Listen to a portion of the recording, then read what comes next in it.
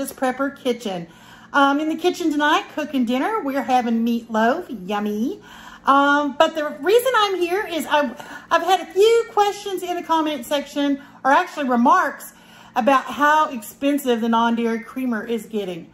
I want to tell you a reason why I feel it's important to go ahead and keep on prepping that non-dairy creamer that you love so much in your coffee.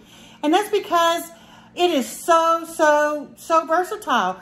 You can use your creamer. This is the one I use, the Great Value brand, non-dairy creamer. This is $7.98, and you get 3 pounds, 12 ounces for $7.98. Now, if you were going to buy powdered milk, you're going to spend a whole lot more for 3 pounds of powdered milk. Now, I'm not saying to do away with your powdered milk, but this in a pinch that you love so much in your coffee that you could have it on hand.